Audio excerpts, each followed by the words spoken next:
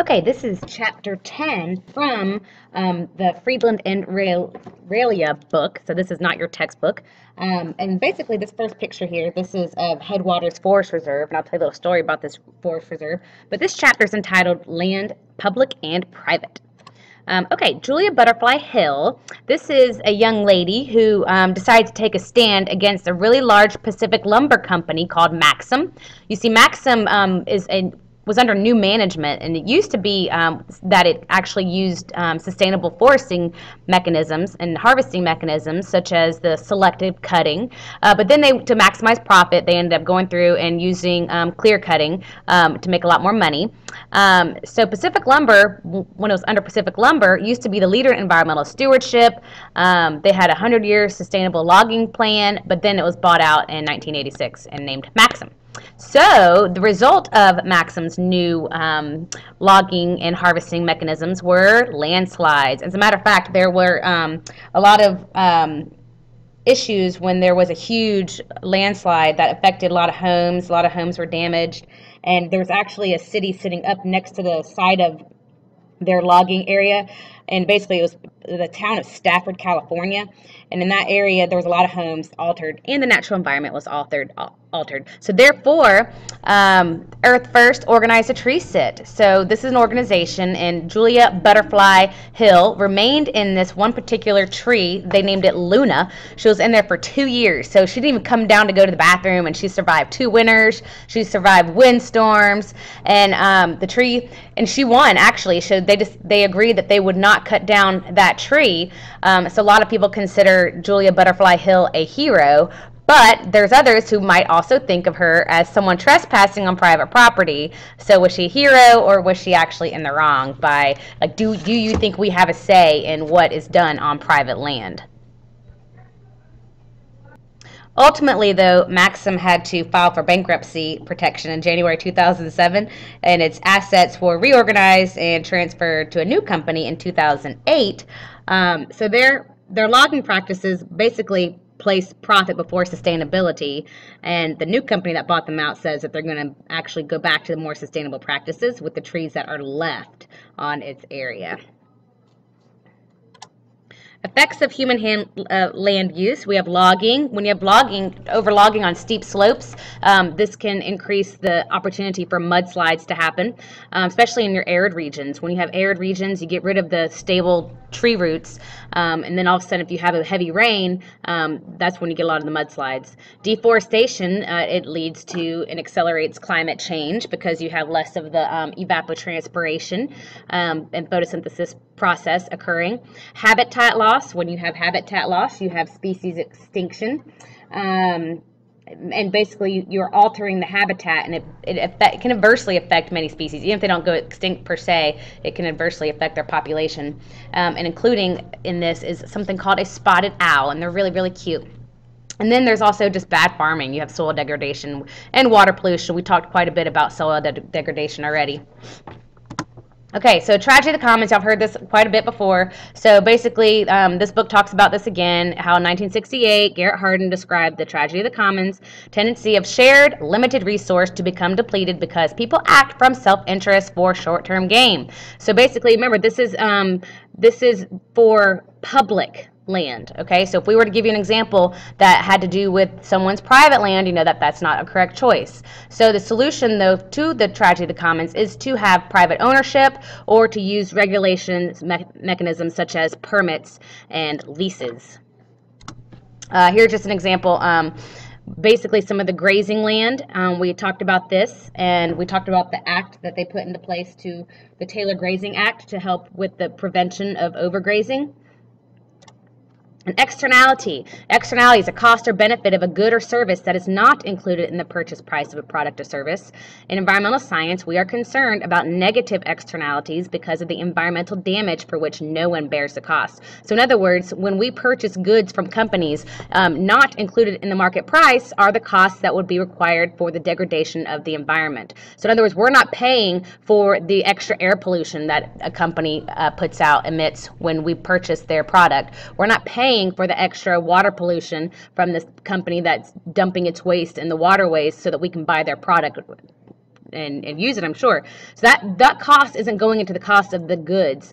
An example your book gives you about this is the bakery. When you move in next door to a bakery, a positive externality is you didn't pay extra rent because you get that yummy smell of bakery next door. You just kind of got lucky, and that's just an added benefit, an added bonus. On the flip side of that, though, you didn't pay, the company's not paying you any money. That bakery, when they start clinking and clanking their pans at 3 a.m. and now you can't sleep. So that's considered a negative externality. Okay, maximum sustainable yield. This is the maximum amount of a renewable resource that can be harvested without compromising the future availability of that resource. So basically, if we give you an arbitrary number up here, like carrying capacity, let's say it's a population of 6,000. Well, if you get to a population of 6,000, then you're going to have people die off. There's going to be war. There's going to be famine, et cetera, et cetera. So ideally, you want to be at a place in your population that has the maximum sustainable yield where you can actually reuse resources at a sustainable rate. So you would say, in theory, a population grows at its maximum rate when it's at approximately half. So in theory, for our arbitrary example, we would say that 3,000 is where we want to try to maintain to keep our population at 3,000. So let's see, it can be used for animals and trees. Problems estimating the maximum sustainable yield. Well, you have to obtain an accurate birth rate, death rate, carrying capacity. It can take months or years to determine the effect of harvest levels. These are very, very hard to estimate, actually, because there's a lot of external factors going into play. So you've seen us, we've been trying to get an accurate carrying capacity for humans on the earth for years, and obviously have not been successful with that. And plus, it keeps moving and changing anyway as technologies increase. So it's very hard to even estimate an MSY.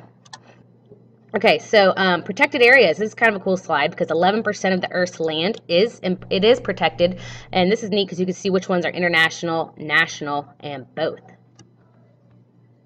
And just to give you a little better perspective, they say that there's probably about 4.2 billion acres of global land that is actually protected right now.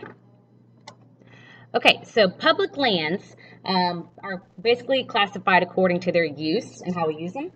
So you have your national parks, first of all. There's probably about 3,400 national parks in the whole entire world, and it covers about 400 million hectares, or like 1 billion acres.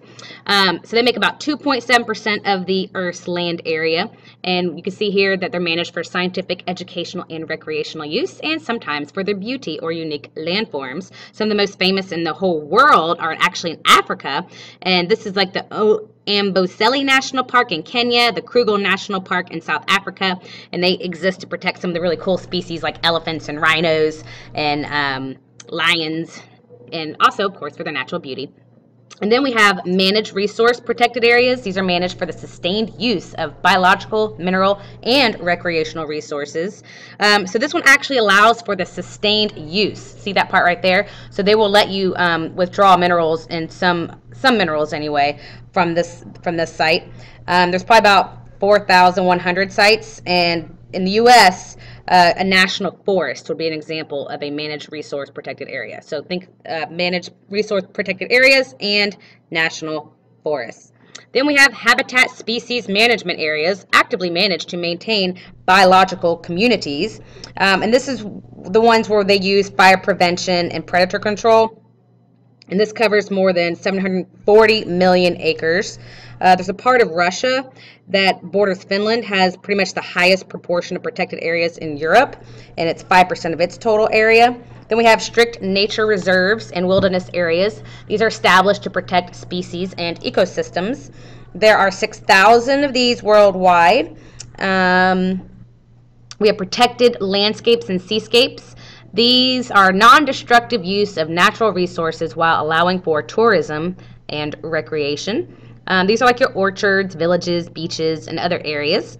And from here you get some protected areas. In the Philippines, they have a really cool one because they have some endemic plants there and some cool marine habitats. And then you have national monuments. These are set aside to protect unique sites of special natural or cultural interests. And there's about 20,000 national monuments in the world. And these are established to protect historical landmark. If y'all have ever been to France, there's the Arc de Triomphe in Paris. That's an example of one. Public land in the United States. Okay, so here we have the resource conservation ethic.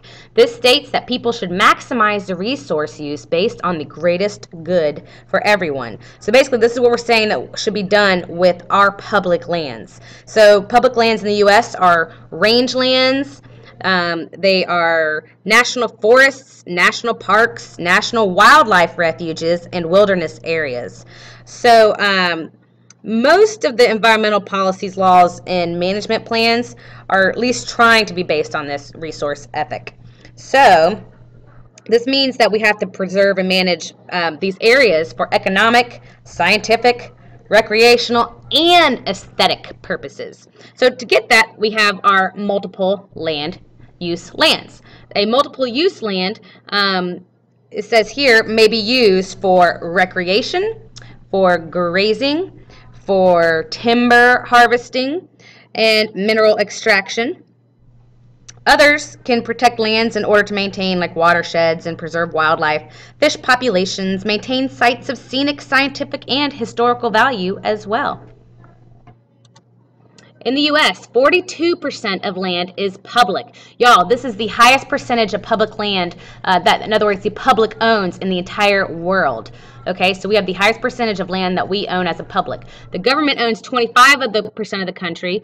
They use it for military purposes, etc. Most is 55% in the West, 37% is of that's in Alaska. So you can see over here where we use majority of our land. Grassland and grazing is the highest percentage. So remember that. Grassland and grazing, you see the highest chunk over here of land used in the United States for grasslands and grazing.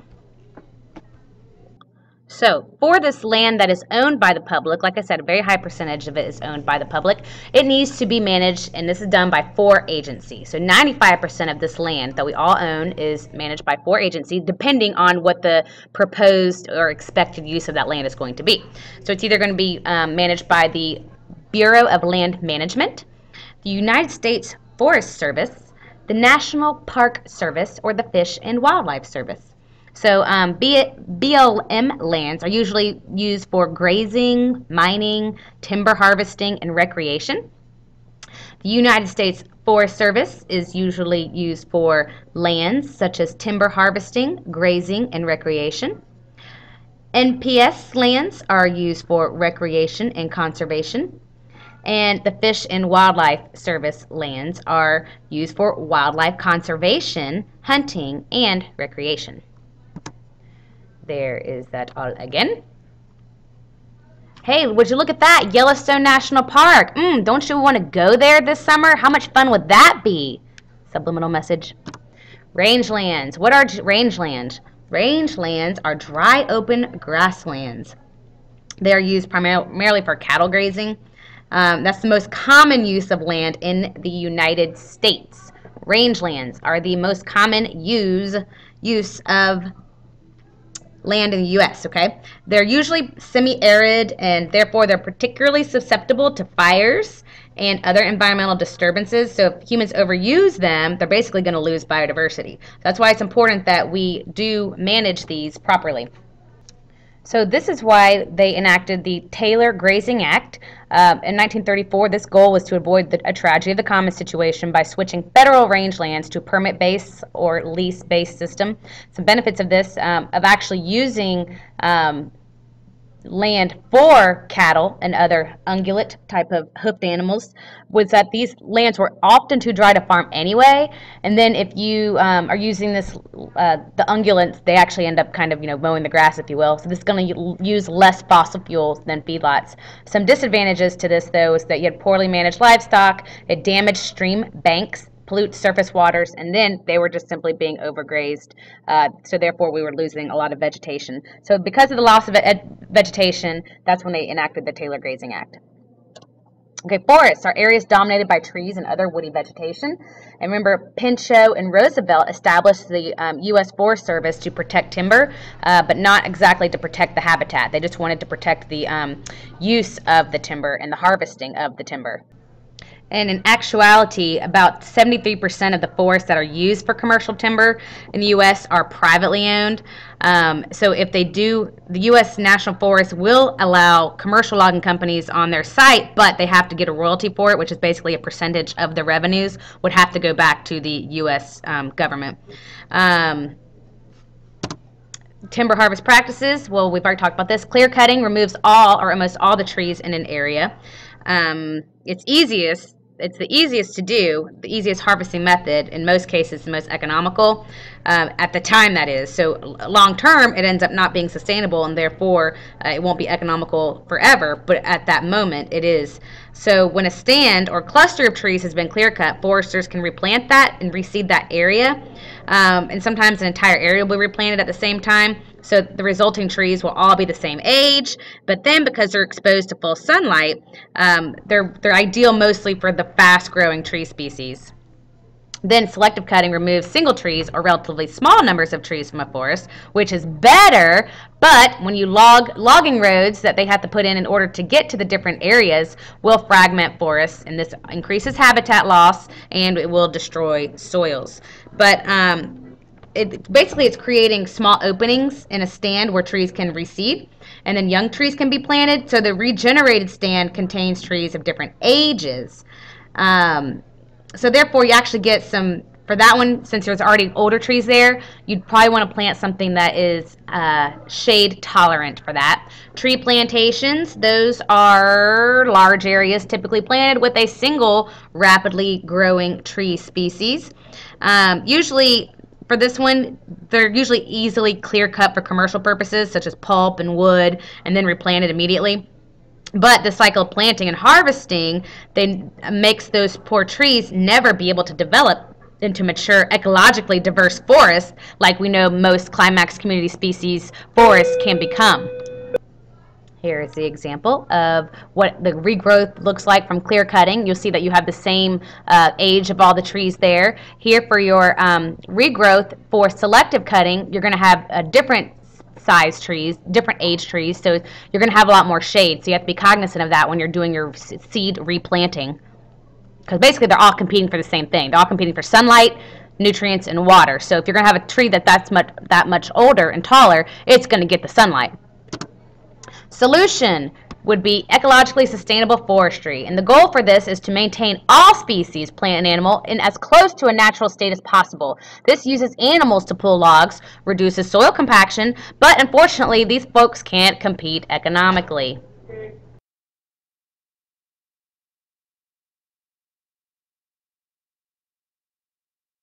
So in many ecosystems, fire is a process that's important for nutrient cycling. So when fires move through an ecosystem, they are going to allow nutrients that are in dead biomass to be re-released into the soil.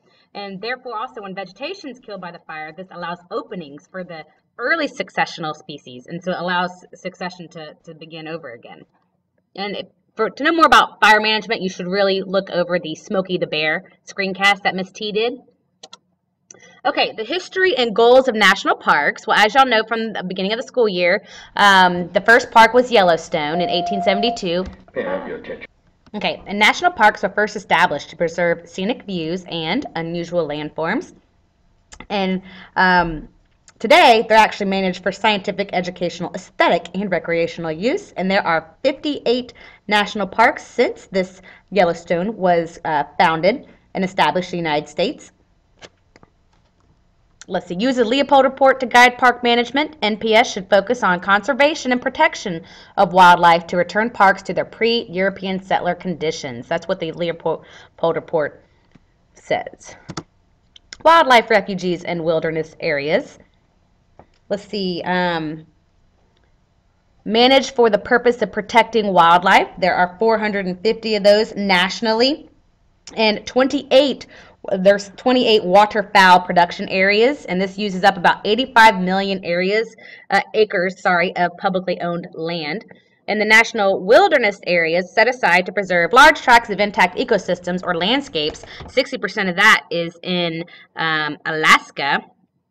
And these basically only allow limited human use and are designated as roadless. Federal regulations. Okay, NEPA, the National Environmental Policy Act, mandates an environmental assessment of all projects involving federal money or permits. I said that loud for a reason. So this, if we were to ask you a question that had to do, no honey, if we to ask you a question that had to do with private property, you know that this would not be enforced by NEPA.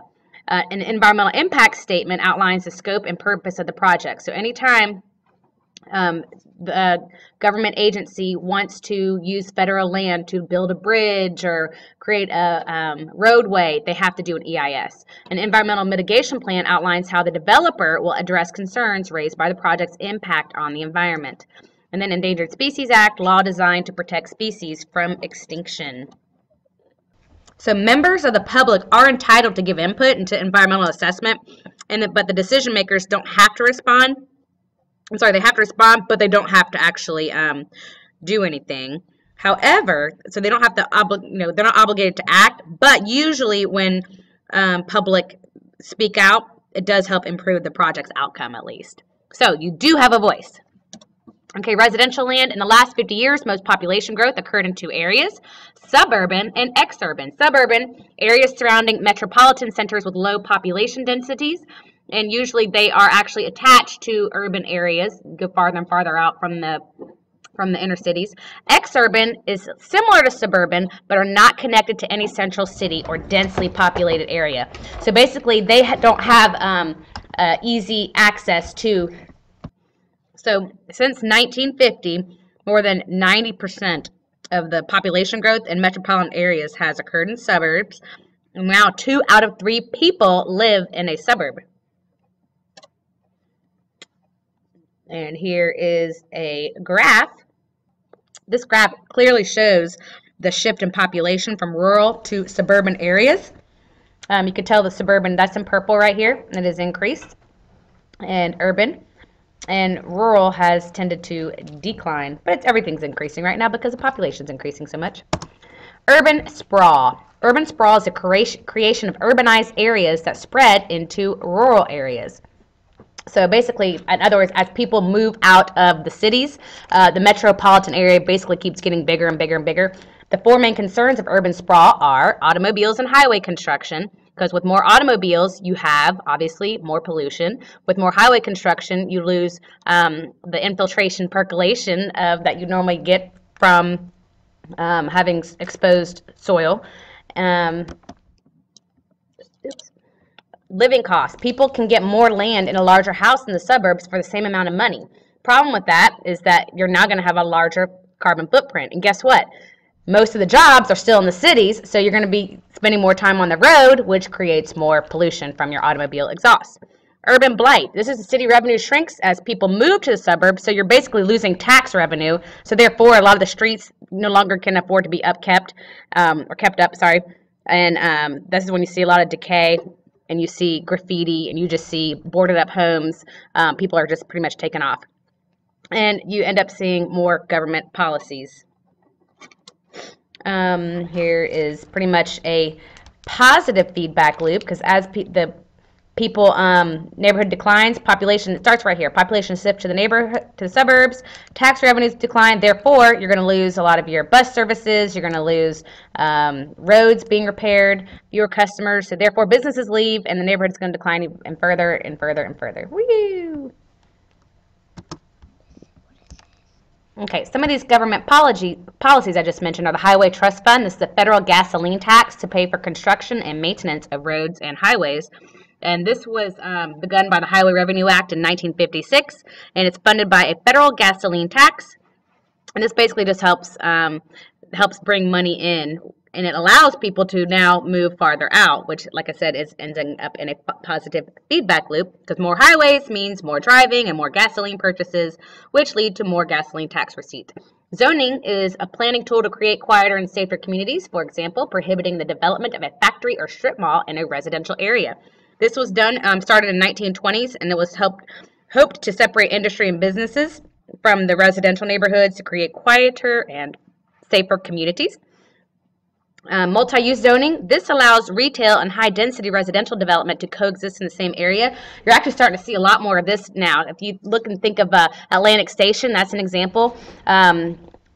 of an area where basically you live on above the shops. Most zoning in the U.S., though, continues to promote automobile-dependent development, but this one's pretty cool because it's shops, apartments, houses, and businesses are actually kind of clustered together, and communities are attempting to use this zoning in their municipality zones and plans. If you go to downtown Lawrenceville, you can also see where they've done the same thing. They've created condos right next to the square.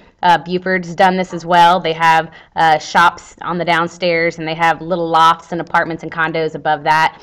That's very nice because it helps. You can actually walk and shop and walk everywhere in your community. Another awesome example of this is Suwannee Park in the Suwannee Town Center. There's lofts and condos above the shops, and there's a really nice little neighborhood right back by there. You should go check it out. Something else that they've tried are subsidized mortgages, where basically low interest rates are offered to people to purchase a home that would otherwise not be able to do so. So this is an attempt to try to get more people in homes, become more of homeowners, because when you're a homeowner, you have more stake in that area, and basically you have more ownership, basically have more passion for it, and so you're more likely to keep it up. Induced demand. Basically what this graph is showing you is as we create more and more highway construction, where we are allowing people to drive further and further to work, and so we're pretty much inducing a demand that really wasn't there. But now that we have increased a supply, basically we have an increase in the supply of a good, which is the highway, has actually caused this demand to grow. And it's a positive feedback loop. It's basically expanding our suburbs. Smart growth. Now this is pretty cool. Smart growth. Now this is what people are beginning to realize, the problems of urban sprawl, and so they're trying to focus on strategies that are going to encourage the development of sustainable, healthy communities. And the EPA is going to, this is the list that the EPA says are the 10 basic principles of smart growth. And again, this is where you kind of start thinking about the communities like the one in Suwannee, where you're using mixed land. You have some for businesses, you have some for residential, a range of housing opportunity. This is where you don't have all the $1 million homes in one neck of the woods, and then you have all these smaller homes in another. You actually kind of mix it up a little bit. You create diverse land opportunities. It's a range of housing opportunities and choices. Basically, it's for all income levels, in other words. Create walkable neighborhoods. Basically, walkable neighborhoods are created by mixing land, reducing speeds of traffic. They encourage businesses to build stores up on the sidewalk, and therefore the parking lots go behind the building, and that makes it safer for people to walk, and people are going to use their car less. It reduces fossil fuels and traffic congestion, and more opportunity for civic engagement. And then encouraging community and stakeholder collaboration and development decisions. There's basically stakeholders are the residents. These are the people with an interest in a particular place or issue. So they need to work together to determine how the neighborhoods will appear and be structured, take advantage of compact building design. Smart growth uses multi-story buildings and parking garages as opposed to sprawling lots. And this is to reduce neighborhoods' environmental footprint and protect open space. And this is basically where you have the shops and cafes all accessible to pedestrians. Foster distinctive, attractive communities with strong sense of place. Feeling that an area has a distinct and meaningful character is what that means. Preserve open space, farmland, natural beauty in critical environmental areas. Provide a variety of transportation choices. Strengthen and direct development toward existing communities. Make development decisions predictable, fair, and cost-effective. Mixed land use includes multiple use zoning to mix retail, education, recreation, businesses. Encourages walking and biking. Y'all seen a lot of these communities popping up all over the place, where look, you have the resident on top and you see the stores on the bottom. Create a range of housing opportunities. Okay, we just went through all these, but notice that you're going to have some different income levels that are going to be able to afford the different homes there. Create walkable neighborhoods created by mixed-use zoning. Encourage businesses to build on the sidewalk, not parking lot. Make pedestrians safe to encourage walking. Increases civic engagement. Okay, we already said all these, but I'm going to go through them fast. Residents and business owners should work together with politicians and zoning commissions to decide on how to create the neighborhood. Multi-story buildings, parking garages, shops on ground floor with living spaces above. Athens, downtown Athens has this all over the place too. Super cute. Go Dogs. Foster distinctive, attractive communities with a strong sense of place. Sense of place adds to the quality of life for people living there. Basically, it adds character. The distinctive, attractive communities, basically what is unique about your area. Use that and roll with it. Preserve open space. So parks, habitat, working farmland, etc.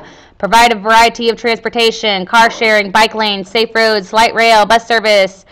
Woo! Okay, this is historic Auburn Avenue. And infill. Now this one's super cool. Now this is also like the Atlantic Station I was telling you about. So basically, in-town vacant lots, areas that have had a lot of warehouse factories go out of business. You see a lot of urban blight. Well, hey, why don't you redo that area and infill and reinvigorate urban neighborhoods, urban growth boundaries, restrictions on development outside designated areas. Make development decisions predictable, fair, and cost-effective. Streamlined approval process to allow smart growth and encourage individual plans. Not cookie-cutter houses. Very unique. And done.